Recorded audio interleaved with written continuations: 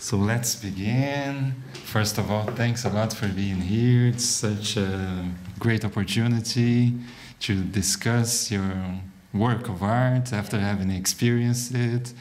I was really mesmerized by the Gaia hypothesis, and I would like to see it again also, you know.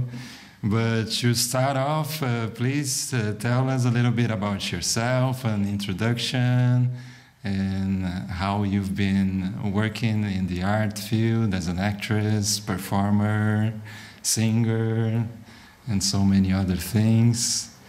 So as an introduction, what would you say about yourself? So I'm Linderdje. I'm trained as a theater performance maker, and I also studied music theater. And I'm working as a theater maker, performer, actress for quite a while now.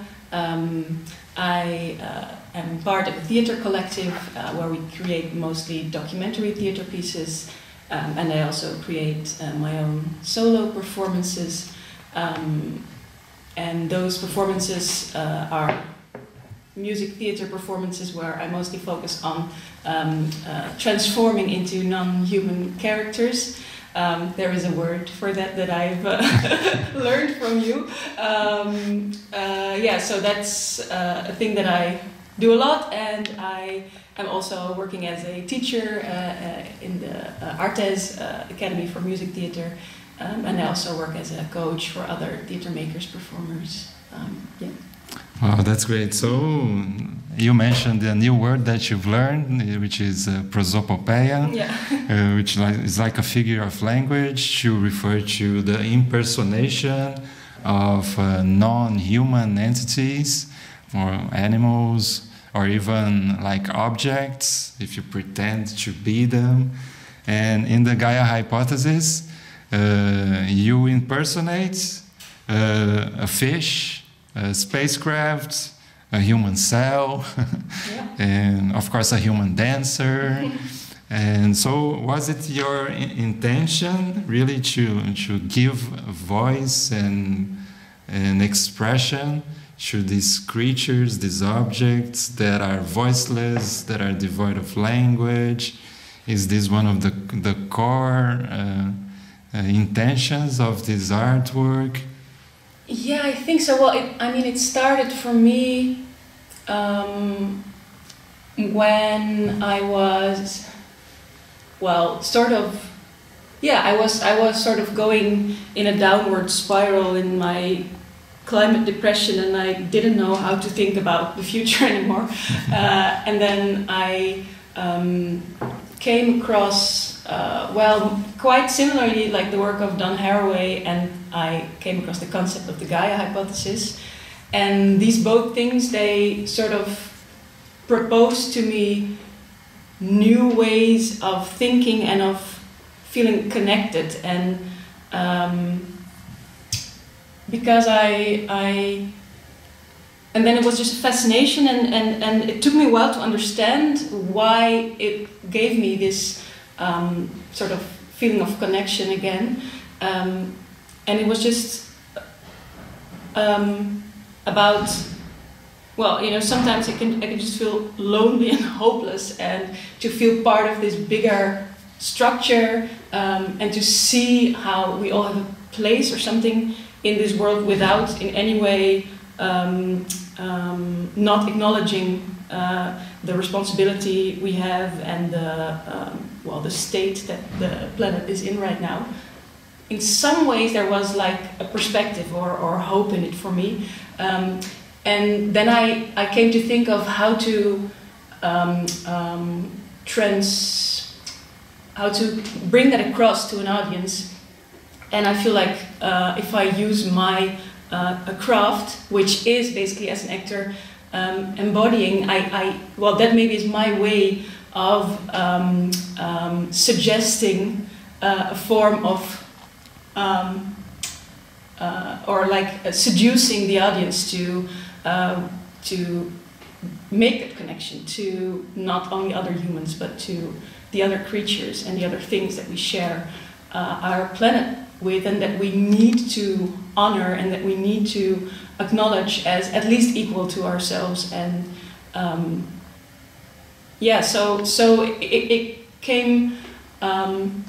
It became clear quite soon that I was going to want to do that. And then I have been thinking quite a while about also, can I do that? Is it like morally okay to, to suggest that I would ever know what a fish would want or think?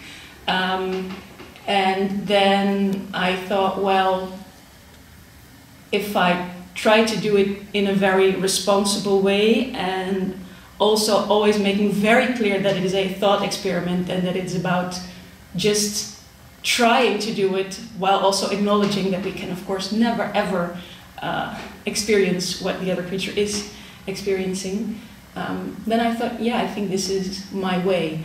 And so this is like the conceptual path towards it.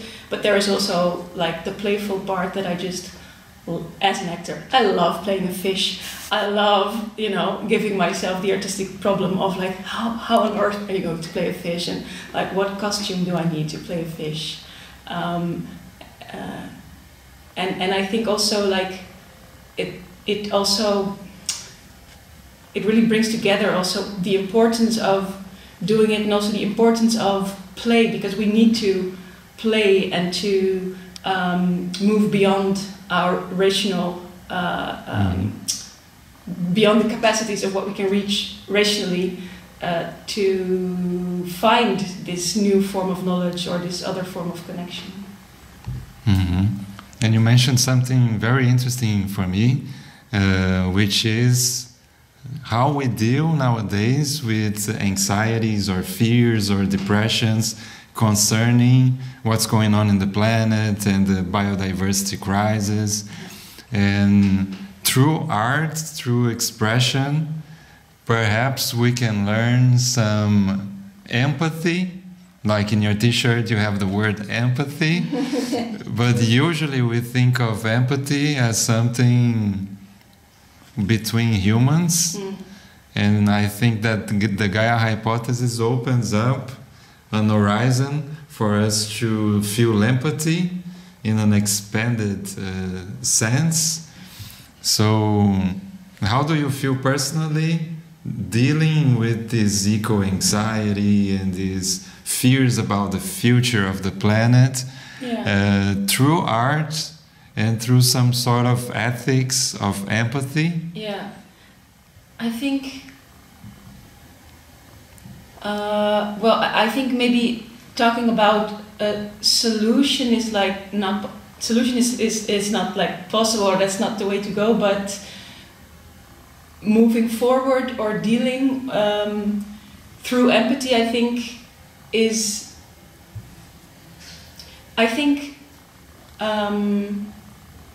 the way of getting out of like just depression and just feeling paralyzed, or feeling like you cannot do anything, is also appreciation. So I think through empathy I'm able to truly admire and appreciate everything that is still there, and that also makes me really want to take care of everything that is still there, and makes me want to try to find a way that does justice to everything there is. And I don't know how, but that makes me want to do it, because I appreciate it so much and because I honor it, I guess. Mm-hmm. Yes. And what's also very interesting for me is that on stage you are alone. You are the only performer, the only actress, the only singer.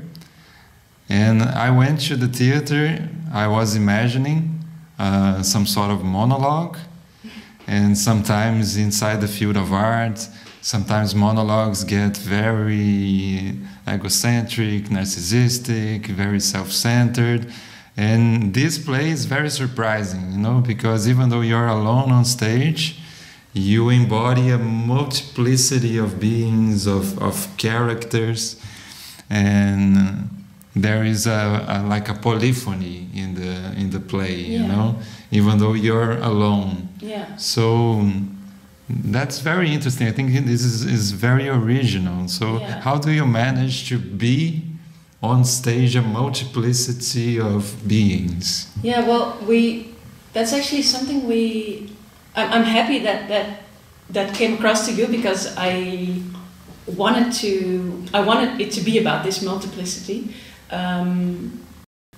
But at first it was a big artistic problem, because I also wanted it to be about the fact that, you know, all these things are there at the same time. So in a way it's about also sort of horizontality, or this seeing, experiencing being in the world as this networky thing, which is, you know, all at the same time.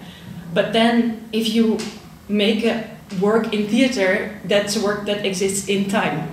So I cannot do just me. I cannot tell a story, like I cannot speak 5 words at the same time. So I'm gonna have to put it in time. I'm gonna have to use linear time to tell a story about vertical, horizontality, you know, about everything. So in a way it felt like a sacrifice to the concept that I was going to use a linear sort of journey through this universe.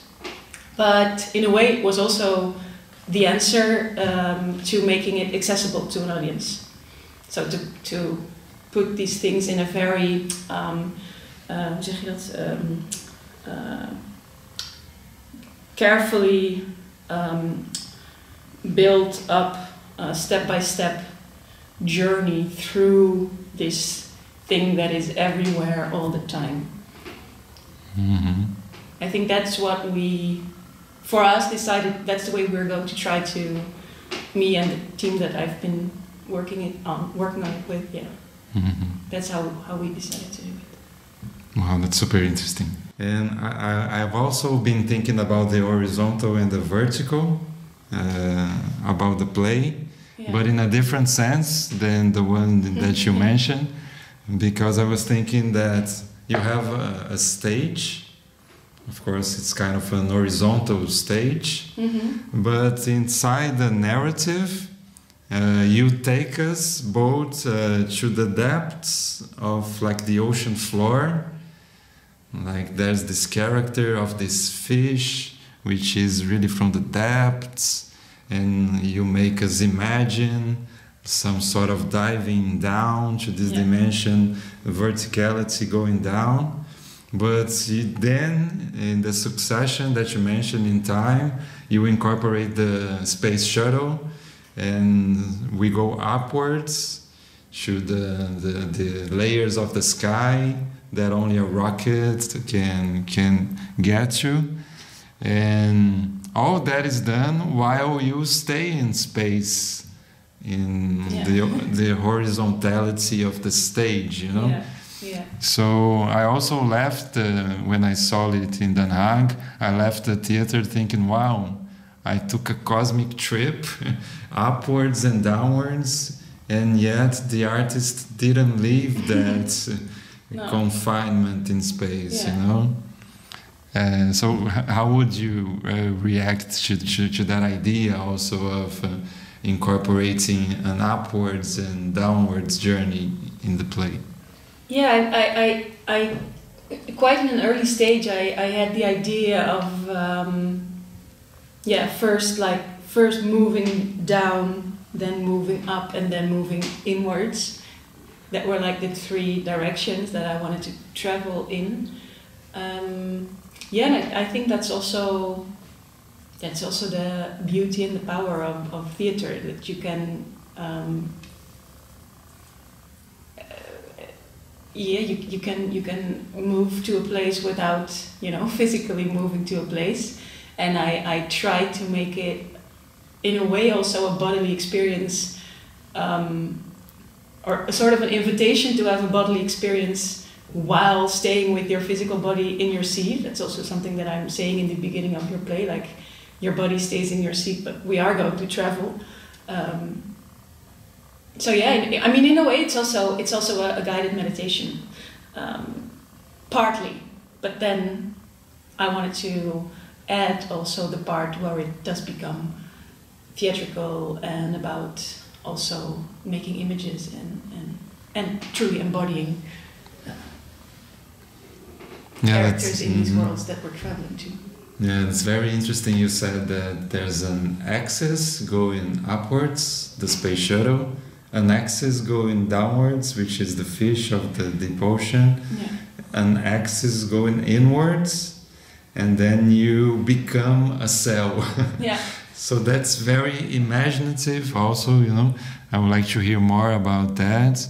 How do you become something that is so tiny and which doesn't have a consciousness perhaps, but it works inside an organic whole, you know? The cell part of the play, it's so fascinating, you know? But perhaps is it more challenging to be a cell than to be a fish? Well, I don't know actually, because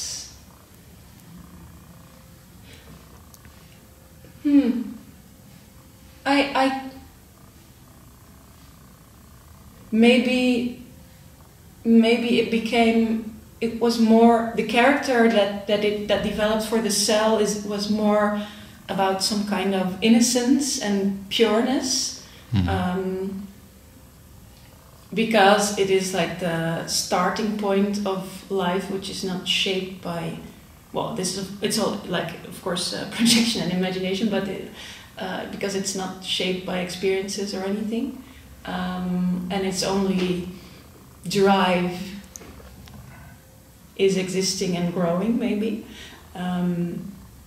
But it was not really a struggle in that sense. It was just using my fantasy and creativeness in another way, I guess.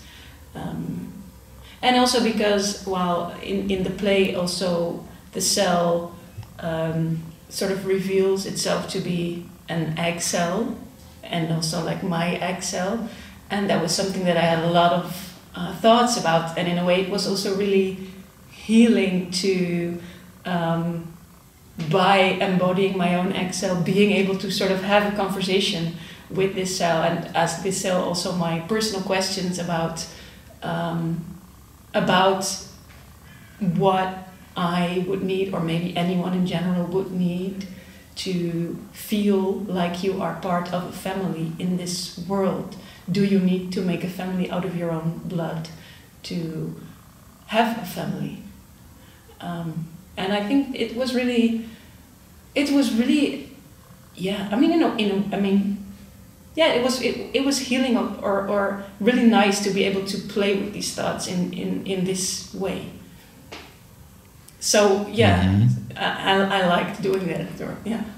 And do you think that the cell part of the play connects with the very beginning also, where you address the audience, and it felt to me like some confession or some autobiographical grounding?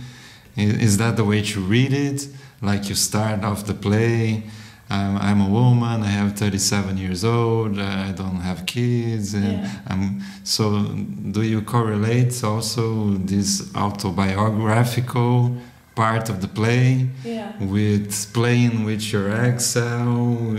Yeah, I think so. Yeah, there is definitely that is definitely a part where this whole trip that I'm taking, or this thought experiment that I'm doing, touches some very personal questions that I have. So that and also is not like the full. I didn't want it to be about that, like only, or that being the main point, but I did want to make that connection with these personal questions, because I think these are there for me, and these are also a part of why I may be so fascinated about thinking like this. Yeah. And you mentioned also the guided meditation. I think it's a very interesting expression, because sometimes you say to the audience, please close your eyes and imagine. So you request the audience to imagine, and you are in a position of guiding this meditation. But also the play is very dynamic, you know. There's, I would say, action, not in a Hollywood sense, but lots of things happen in 1 hour. And that's interesting also because there are people who say that meditation is not exactly about being still, that it's possible for you to do meditation in movement. Like there are some cults, the whirling dervishes of the Sufis and stuff, that they feel like I'm gonna meditate through dancing, I'm gonna meditate through walking. So how do you feel about this meditation that you propose, but inside a work of art that is very dynamic? Yeah. So I got into a state of meditation, I felt. I was still in the seat, but I was dynamically meditating about the cosmos and that network of beings. So I think there's a conception of meditation that you deal with that's very original. Well,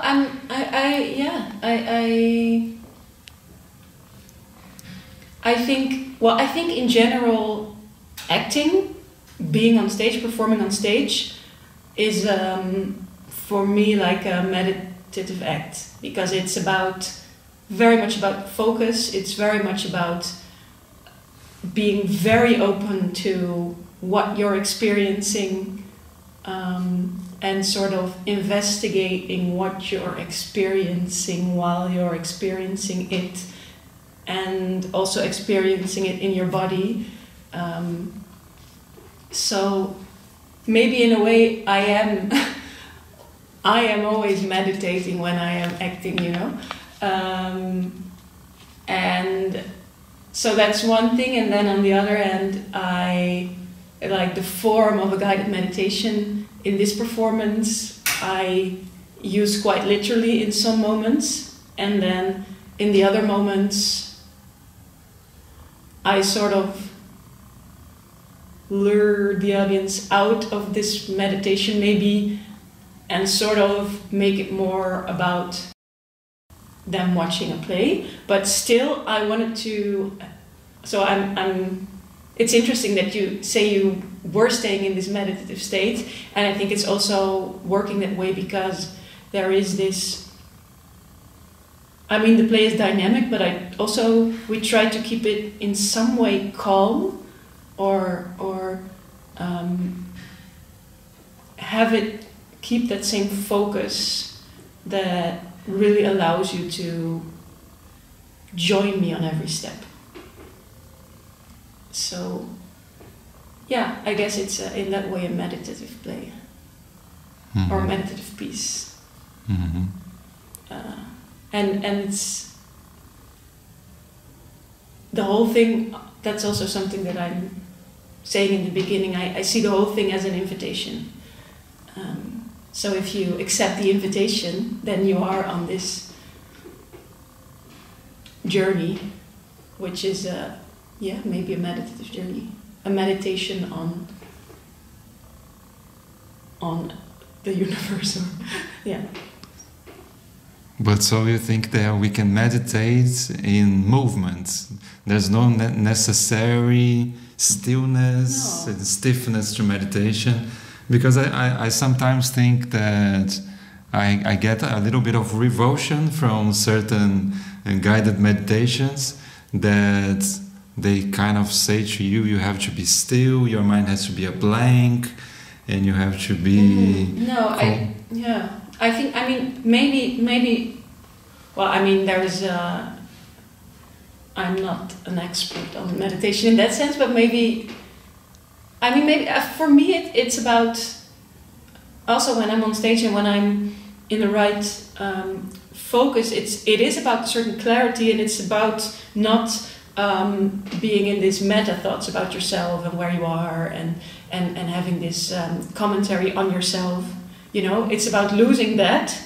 It's about losing being above yourself and being able to be in yourself, and because of that reason being able to also be fully open. And I think it's not at all, maybe even easier to move. I'm also when I'm in like a yoga class or something and there is a meditation, I'm always like for some reason it's easier for me that way. Mm-hmm. To move through the meditation, right?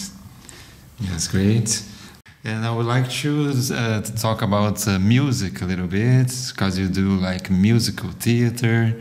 You also mentioned that you act in education with music theater. And this play, you've worked in collaboration with Roald van Oosten. Yeah, Roald van Oosten, yes. Yes, and the play has its original songs. And so talk a little bit about that, the process of creating the songs and performing and singing them. Also in a state of a certain aloneness, because you don't have a band, no. You don't have other musicians with you. But yet I felt the songs were very warm, and you don't feel like the aloneness of the singer-songwriter alone on stage. You manage somehow to make the music resound with some sort of this collectivity of beings, you know. So how was that process of making the songs and preparing to sing them? And you also play a little bit of keyboards, right? Well, so yeah, I had been working with Roald for a previous piece. We made a piece about a sex robot together, so that was also about me embodying some non-human character. And yeah, I mean, so I think he's a great musician, and I was really happy that we could work together and create songs. And I think working on this, it went on sort of two separate levels. So sometimes we were already just jamming together, and we had some sketches of music. And then at a certain point, I came up with the concept of Gaia hypothesis and these three worlds, like the deep sea, the space, and the inside of the human body, that I wanted to also translate into sound.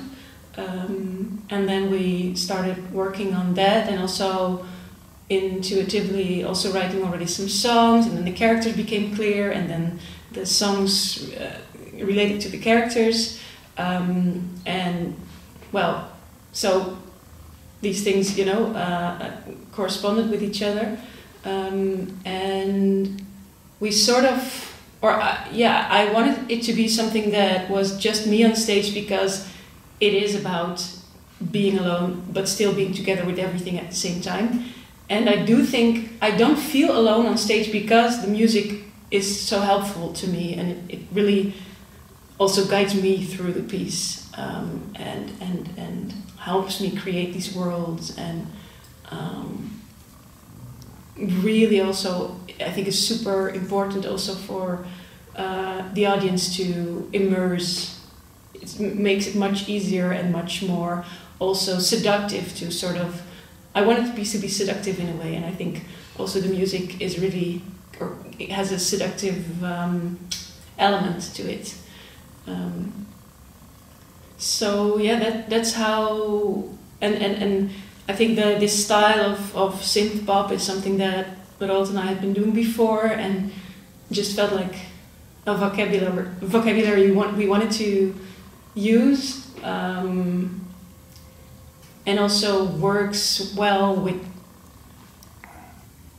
also incorporating these just elements of pop culture and elements of drag, and also making it also fun and seductive and entertaining, whilst also incorporating all these philosophical questions and talking about maybe more hard things. It's a way, I don't know, yeah. And do you have the plan to release the songs and to have some sort of career as a singer-songwriter parallel to your career as an actress and performer? I mean, we are definitely going to keep working together, and we are working on also Spotify release of the music for this. So maybe we also want to try to perform the songs live. So with Roald also playing, which will be a very interesting experiment, being more of a band setting. So yeah, I mean, I think in the end, my talent is in the combination with also theater. So I don't know,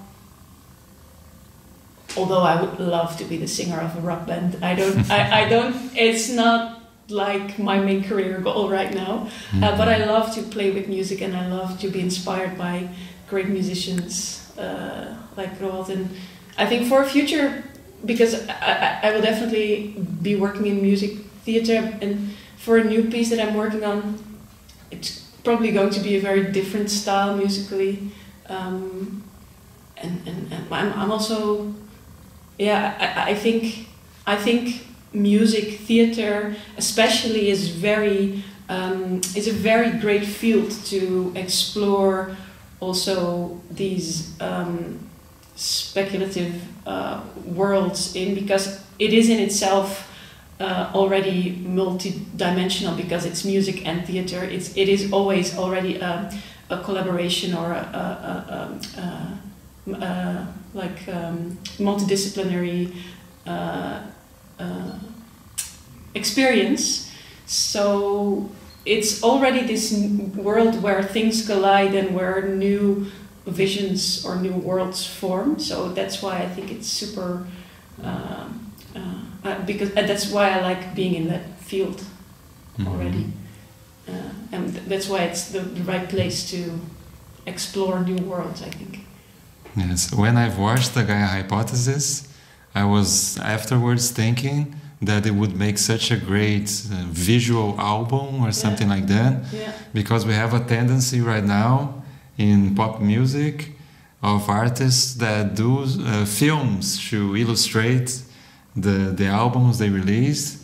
I've watched some that I think it's really extraordinary, like Janelle Monáe, she did the Dirty Computer, Beyoncé, she did the Black Skin, and TV on the Radio did also. So it's a very interesting intermingled art form that I think it's quite promising. Should think perhaps. Well, I mean. Well, there is a filmmaker that we have been working also for the sex robot piece. Tanya Buskin is her name, and we also made some videos from this piece, also like promotion videos and everything from it. And I do think it is visually strong also, and would be maybe suitable for that.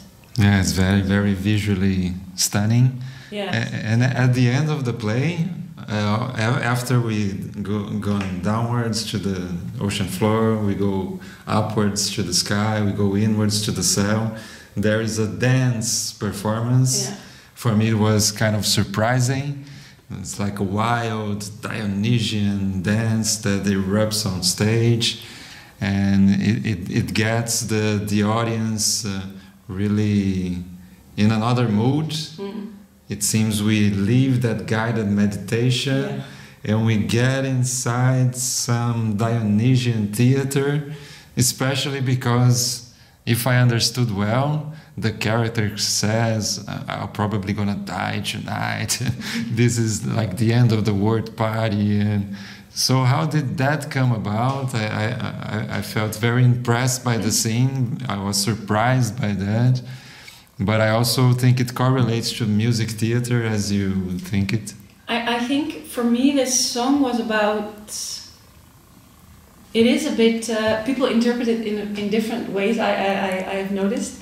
But for me, it was about like, if you like the ultimate conclusion of an extreme connection, if I try to truly connect, you know, in every direction to this universe, this world that I'm a part of, I sort of feel myself disappearing in the end.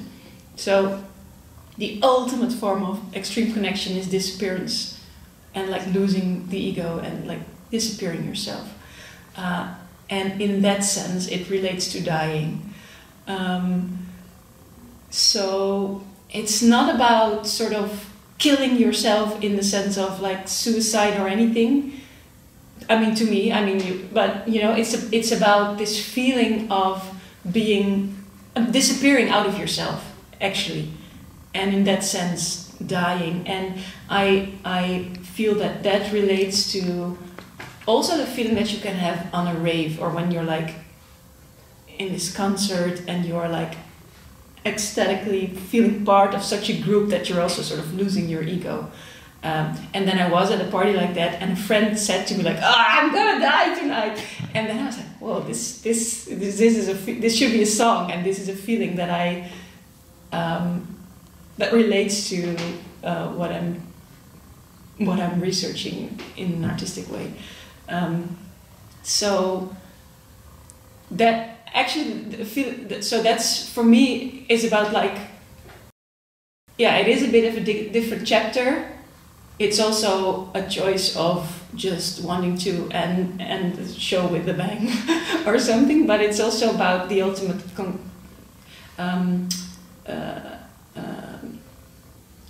I'm searching for the word, het gevolg, like the ultimate consequence, yeah, of really trying to expand your consciousness in all these ways is about losing your consciousness in a way, or is about losing yourself. And, yeah, that's very interesting. It's like the death of the ego that separates you from this network of being. So this song has a very liberating effect.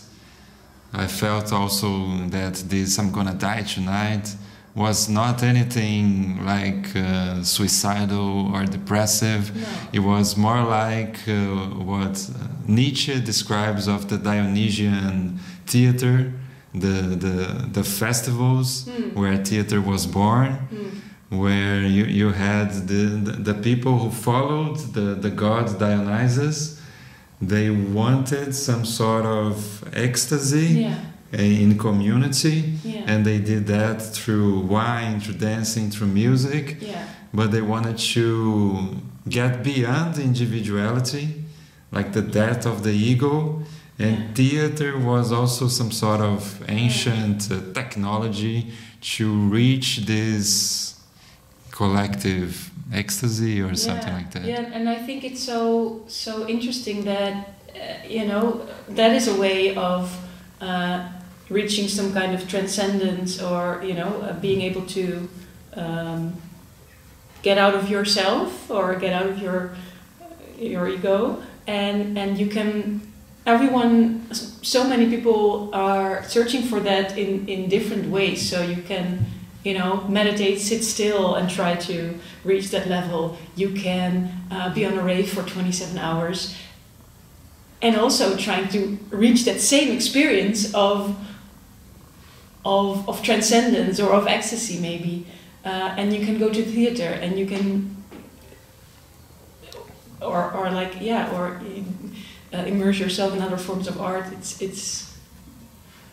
There's many roads to ecstasy or to transcendence, or And I have a quote here that I think is very interesting. I would like to see how you react to that. It's from the DVD Dances of Ecstasy. Oh. And there is a practitioner of fire dance, and she says that by coming together, dancing and drumming and connecting with the earth and each other, we are healing some very profound disconnection.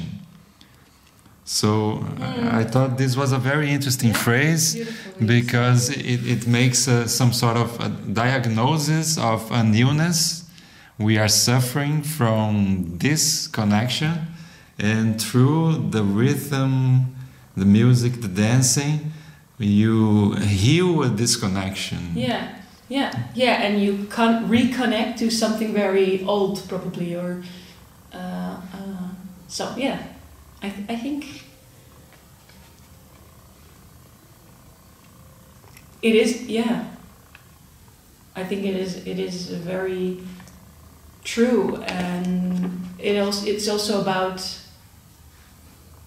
experiencing this togetherness, which can happen in this kind of movements together, and I think which can also happen in your seat in a theater when it's about also experiencing togetherness, and the idea that you are with so many people. It also happens. I mean, I was singing in a choir for a while. That's also speaks to something really old to me when we are with all these people, not doing like the part that we feel is most important, but just doing this little part to make together this sound that we are collectively trying to reach. It also, I felt the same reconnection to something that I really wanted to connect to. I had the need to connect to that, or to experience that networky feeling again, or yeah. And also, a thing that I would like to discuss a little bit, the Gaia hypothesis comes from scientists, James Lovelock, Lee Margulis, and it's an interesting phenomenon also when art and science, they intermingle. So you bring this concept, which also comes from Greek myth, the goddess Gaia, the whole of the earth as a living organism. So talk a little bit about that relationship with science through art, you know, how these two fields can come together, can intermingle, how important that is for the future of the species, you know, because sometimes you read some books written by scientists and it's not good reading, you know, you almost get the feeling that the scientists should read more novels and poets for them to express themselves, for those important ideas to reach the people in their hearts and minds. I think there is a need for artists to step in where at this point where science and maybe scientists can no longer go, or because maybe they don't have the scientific facts yet, or because it's not according to the rules of science, and that's a great area where that's a great playing field for artists, and not only a great playing field, but also an important question that we maybe are called to answer to, because it is also where maybe someone else that doesn't read science can step in and like for the piece that I did, I worked really hard also on with the whole team. We all worked really hard on making it also easy or seductive, and then to lure you into embracing these thoughts and philosophies that other people work really hard on, and make them accessible also in a way. I think and also about so what for me it's really fascinating to think how science and myth, they always intermingle, because when you read science nowadays, they are thinking about Gaia, Prometheus. Yeah. You know, there's no divide between science and art. You can't keep them apart. No.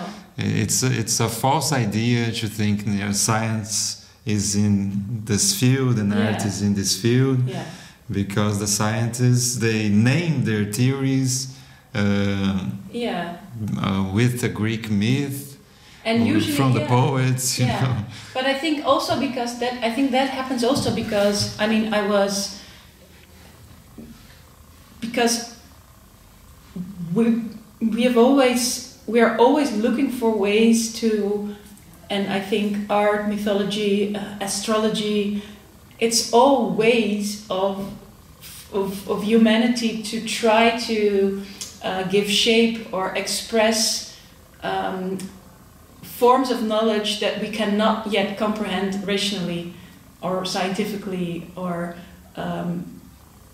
so there is all these concepts or intuitive feelings or symbolizations, mythological concepts, whatever, that later on maybe are being sort of partially described by science as well.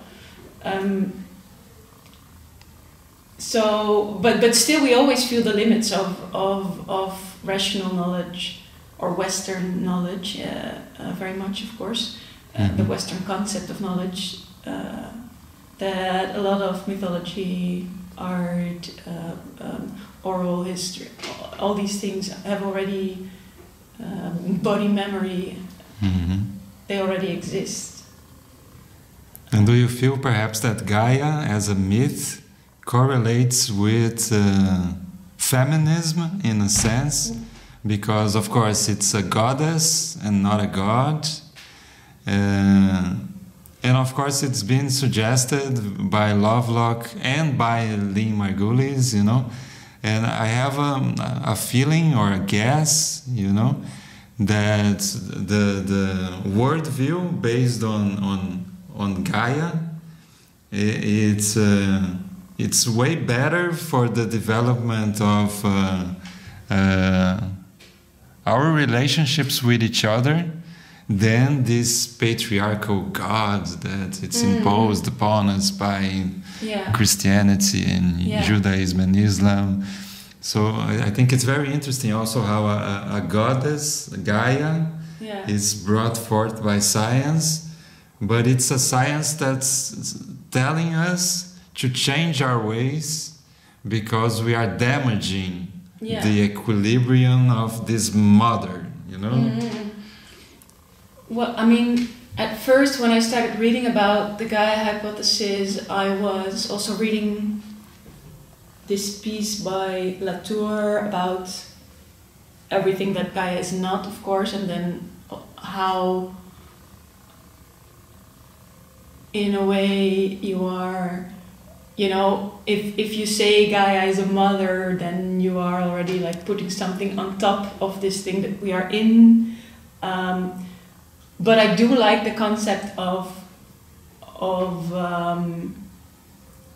like a female power, or the proposal to think about more it from a female wisdom. Well, I mean, I think in general, I've recently been talking also about a lot of with a lot of animal activists, and a lot of them are female, and I think in general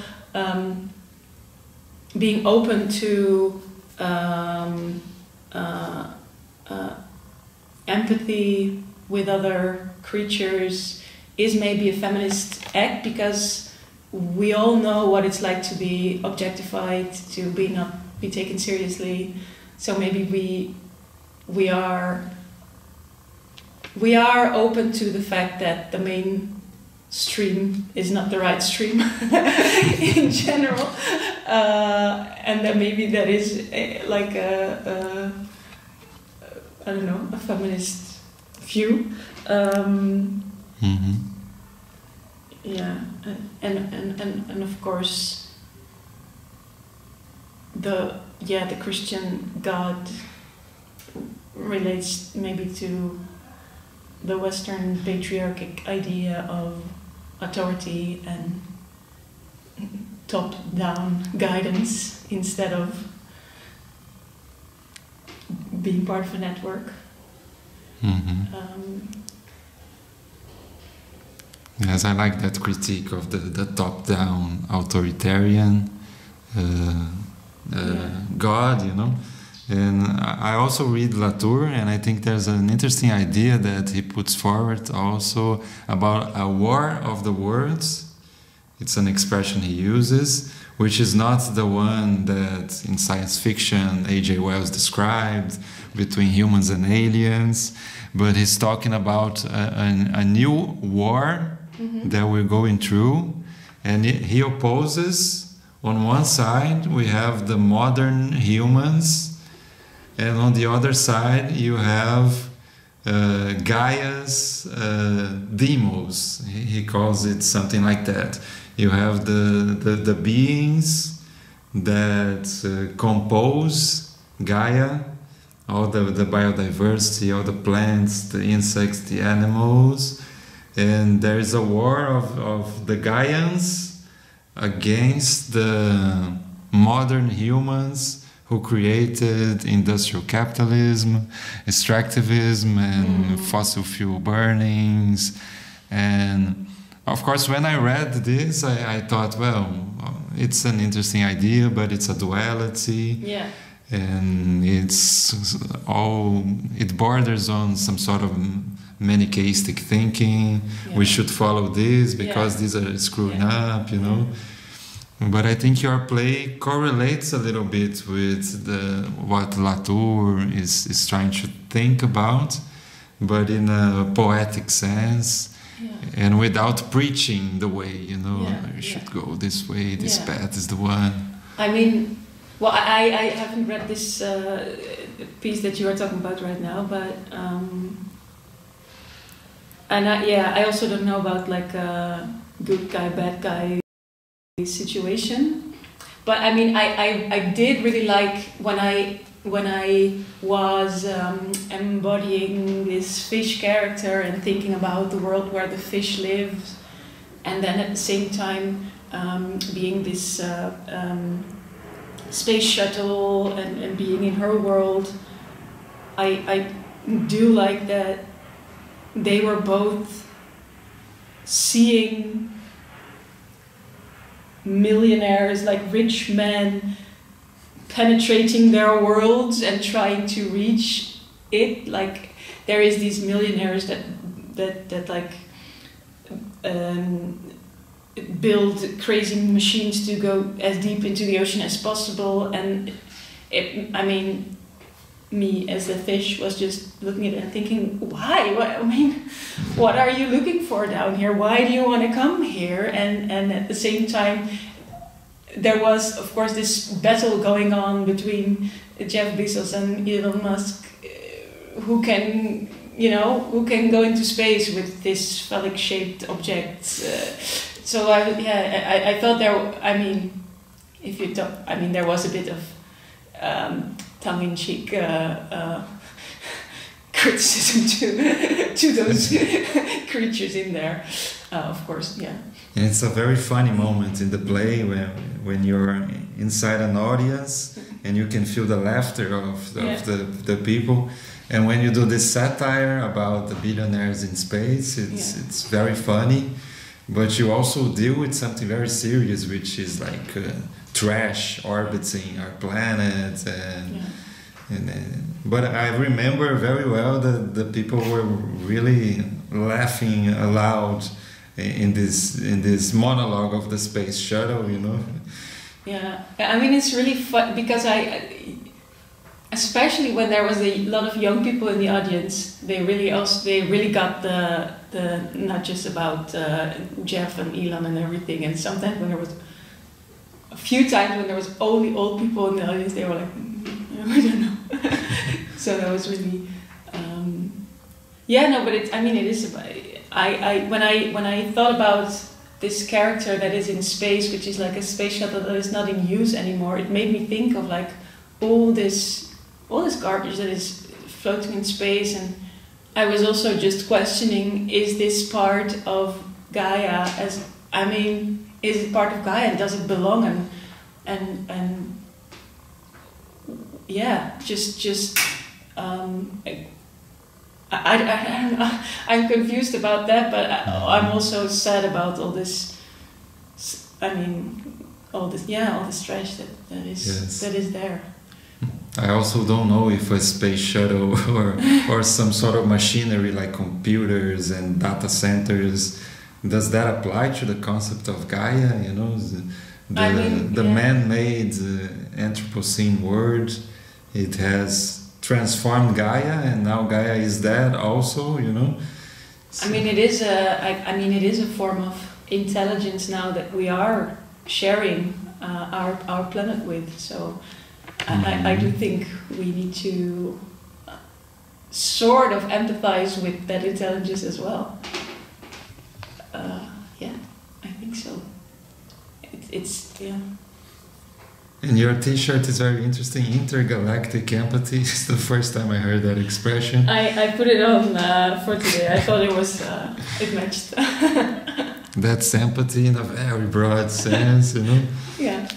Because the play got me thinking about interspecies empathy, of course, but I think intergalactic empathy gets into the science fiction realm.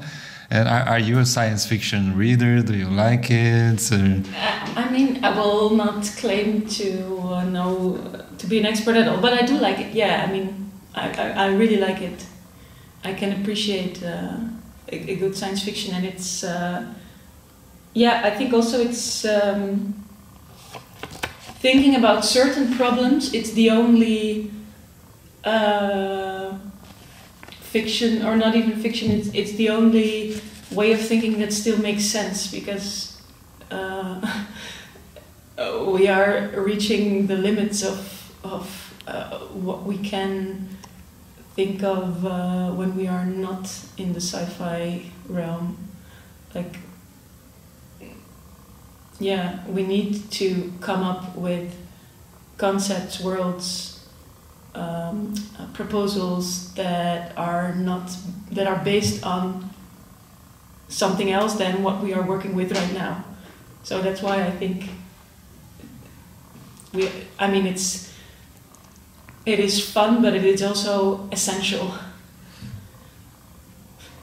Yeah. As some sort of tool of speculation about the future also, do you think? Because sure. I think mainly science fiction, of course it has an entertainment aspect.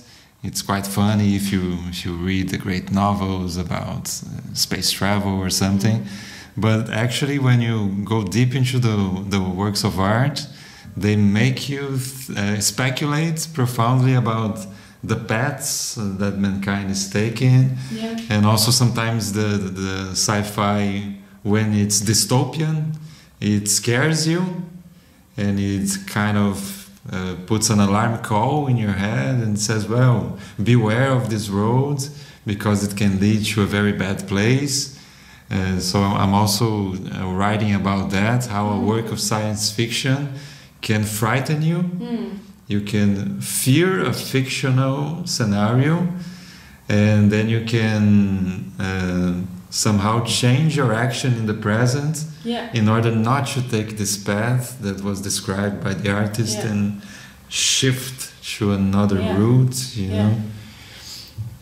Yeah, and I mean, I think that is a very valid point. Mm-hmm. And I also think that, you know, in a positive sense, it can suggest to you all the knowledge that we don't have yet, but that might be there. Like, for example, I read this amazing, I think it's quite a well-known piece. It's about, who was the writer, great female author. It's about a language of ants and dolphin language. You know the piece? I should look. Is it a book, an article? It is a book. It is a small.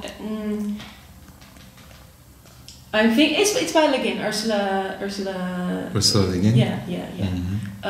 And it's like these. It's like a fictional magazine, fictional scientific magazine about animal and plant languages, and it's about different scientists writing about their work and also criticizing each other's work. And so there's this discussion in how to interpret different dialects in penguin language, for example. And to me that was like, of course, in 20, 50, I don't know, years, we will be having these discussions.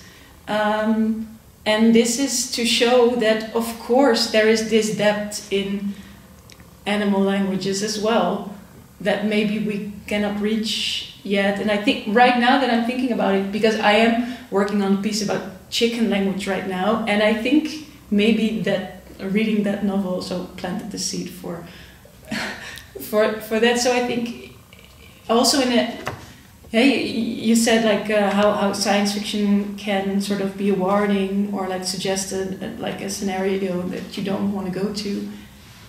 It also can suggest and also seduce you into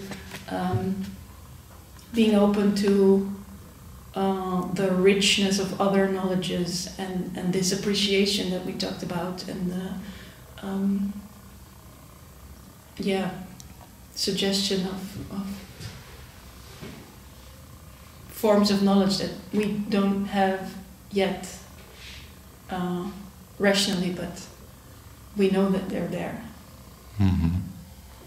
Yes, excellent. I actually have a few questions that I think that correlate to that, but I think perhaps it's the last section.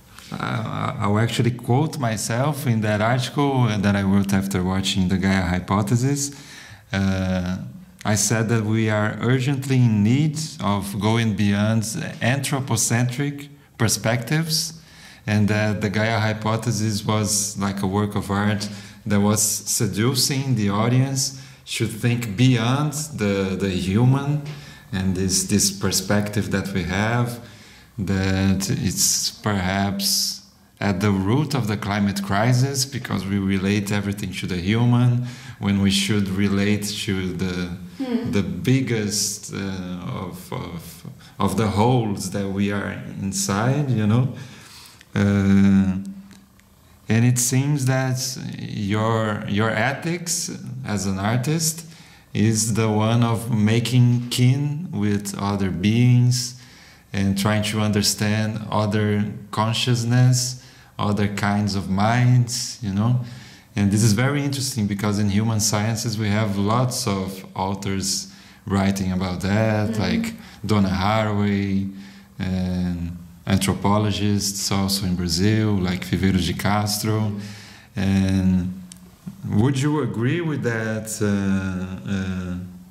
idea that this play, the Gaia hypothesis, gives a contribution for us to go beyond the anthropocentric perspective, so it seduces you to become, in a playful way, something other than human? Yeah, I mean, I think that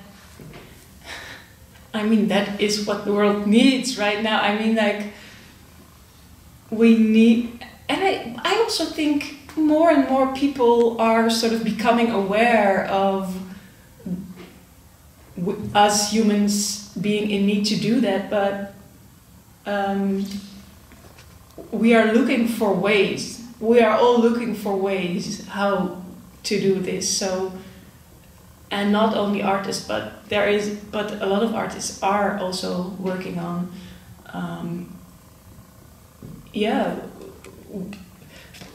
ways of giving voice to the more than human, and also from I think that's also where like fascination and urgency come together. Like you feel that we want to move there because we need to move there. So I don't know. Yeah, I think that is a very, very urgent question, and also we need many more. How do you say it? Like proposals for that, and many more attempts also, because it's just attempts. Because we can never. We are human. We are confined, or like we are doomed to be human, but we can do attempts to be better at not only being human, but or being like a responsible human, or being an empathic. What's the word? Yeah, empathetic human. Yes, and empathetic not only towards humans. And multi-species empathy, of course. Yeah. Yeah, multi-species empathy. Yeah. Yeah, that's great. I think interspecies empathy defines quite well the play, you know. Yeah. And also when I saw it, I've written about it, and then I came back to the article, and I'm not really satisfied with it. After our talk today, I think it can be really enriched. And one concept that I think perhaps it's appropriate is shamanism, because I was reading this interesting book by Nicolas Bourriot. He's a French philosopher of art, Aesthetics of the Capitalocene, and he talks a lot about some artists that act a little bit like the figure of the shaman in traditional societies, in indigenous tribes. Because the shaman, he is a little bit a guide to another sort of consciousness, and he's also like the medicine man. If you have a community that is suffering from some trauma, or is suffering from an illness of disconnection, alienation, the shaman, he's the healer. But also to heal, he usually takes some plant that gets him into a psychoactive journey, and he can become other than human. So he becomes the tiger, he becomes the panther, he becomes the ego. So he goes into a dream stage, and the messages from his journey will heal his community. And I was thinking a little bit about that experience of watching the Gaia Hypothesis, and how you have acted a little bit like in a shamanic vibe. I don't know if that's intentional, but Nicolas Bourriot writes about so many artists that are acting shamanically, and that perhaps you have acted unintentionally like a shaman or a shawoman or something like that. Have you given it any thought? Is this concept something that you're familiar with? Well, I mean, I think sort of putting myself on the same level as a shaman would feel not right. I wouldn't feel comfortable claiming, to be any kind of figure like that. But the experience of, I mean, I've had experiences with taking ayahuasca, for example, and to experience, I think that experience has influenced the piece. So this element of spiritually being able to connect to these other creatures, and me also trying to bring across that experience, maybe that's where it relates to each other, I guess. So yeah, maybe in that sense, but I feel like the art of shamanism or the craft of shamanism is something, I don't know if I would be comfortable claiming a place in there, but yes, perhaps as an analogy. Yeah. Of course, I understand that you are not claiming to be that figure, because, of course, this figure exists in a community, in a ritual setting, and it's some sort of authority also in medicine. But it also correlates with science in a sense, but not science as we know it in the West, that you go to the university and institute, no, but there is science in what shaman does. Because he knows about the plants in the forest. You know, to make the ayahuasca tea, you have to put together 2 species separated in the territory. You have to cook them together. There's a formula, there's botanics, there's, you know. Yeah, maybe also in the sense that you sort of, also as an actor, as a body on stage, you sort of function as a vessel to bring across this thoughts or these experiences that you're sharing through your body. Yeah, I mean, maybe there is a sort of things that are like a vessel. Yeah, that's a very interesting image, a vehicle for the cosmos. You know. Yeah. Okay, I have 2 questions.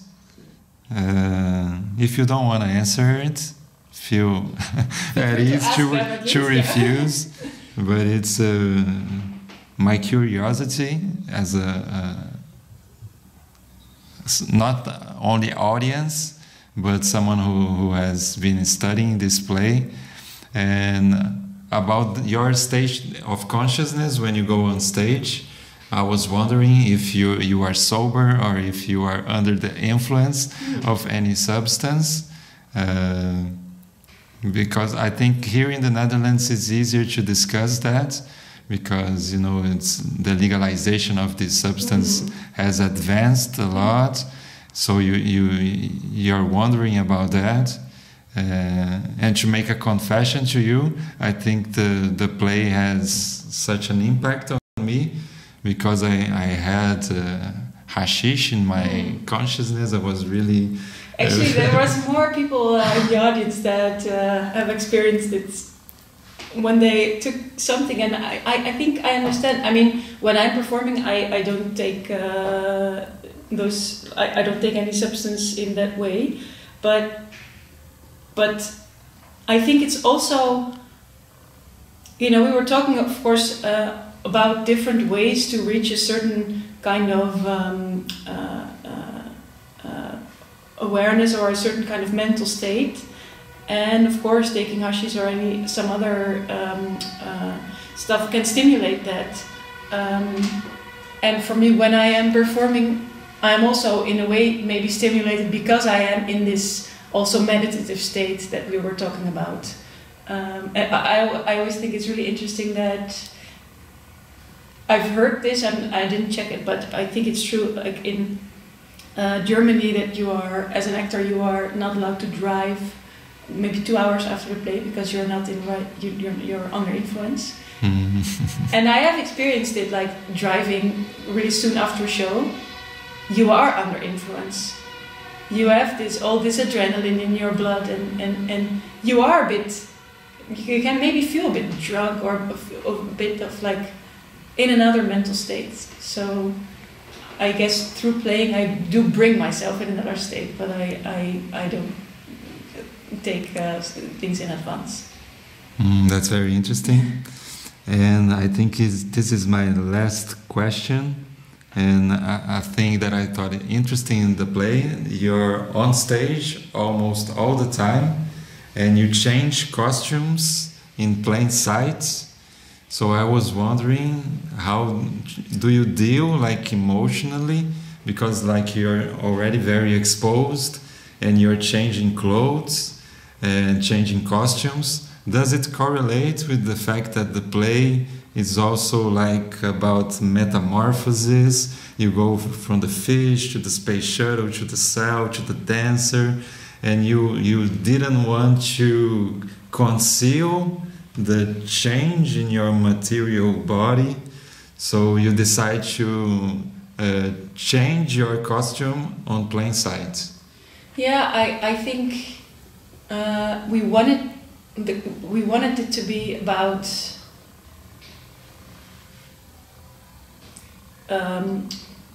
the fact that I am trying to be all these characters in a way at the same time, in time, but still at the same time.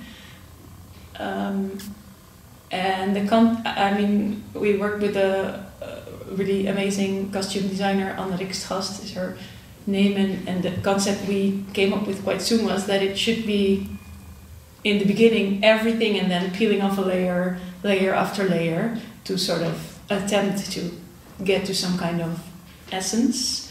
And yeah, we wanted to show it because it's also really cool to see how everything is on top of each other. And that is also part of the attempt that I'm doing in this piece. It is about, you can see also the attempt. You can also see me changing different things on my vocal computer. You can see me creating this illusion, and you can see me doing it. It's about trying to create magic, but not at all hiding that you are trying to create it. So that's also why it's not like smoke and I'm someone else. You just see me doing it, and then still hopefully you are willing to believe and continue with me. Yeah, it's amazing. Well, I want to thank you a lot for sharing so much. My appreciation for the Gaia hypothesis is wider than ever. And do you have any last remarks that you would like to share? Or do you think perhaps you could do a little bit of the text of the play or something that could be a real good ending?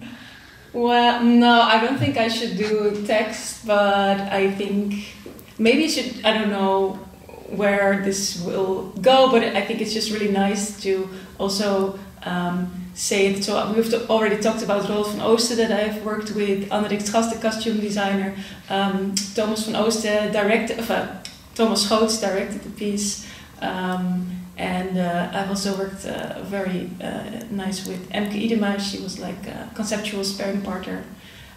So it's the funny thing about this piece is I am alone, but it's very much like a collaborative piece with all these. It's a collaborative piece with the whole universe, of course, but because I in a way I didn't make anything up. I just looked up everything that was there and expressed it. But it's also a big collaboration between some great human collaborators. So yeah. It being a solo, it being about loneliness, and it being about a feeling of togetherness, it was also in the core of creating it. So yeah, that's nice. Maybe that's a nice thought to end with. Did you present it only in the Netherlands or in other countries also? I presented it as well in London on a festival, and hopefully there will be future performances in other places. Mm-hmm. Yes, very good. I love that expression that the Gaia hypothesis was a collaboration with the whole universe. That's really amazing.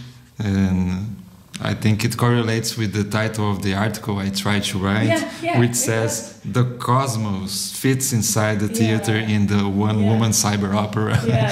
So. No, yeah, I mean, when I read your article, I was thinking about, you said like what happened to Lynn Margulis, right? It was a good question, and there was a point in the rehearsals that we were sort of feeling that there were too many details in the text, and sort of narrowing it down to, and then I sort of sacrificed Lynn, but I do feel bad about that. So I feel like I should do like a whole piece on on Lynn Margulis maybe. So I try to make up for that I did that. And maybe now that the piece really works, there is room to put her name in again. Yeah, there's a letter inside the play, dear James Lovelock. I was wondering, well, where's the letter, dear Lynn? Actually, you know? There was a song also, Dear Lynn. Dear Lynn. But it didn't have to do with Lynn, but it wasn't good enough for other reasons. It had nothing to do with Lynn, but yeah, it didn't make the play. Awesome. That's an amazing invitation for anyone who wants to see the Gaia hypothesis. It's a collaboration with the whole universe inside the theater room.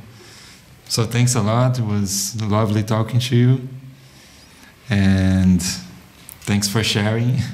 Yeah, thank you for talking to me. It was a pleasure. Yes.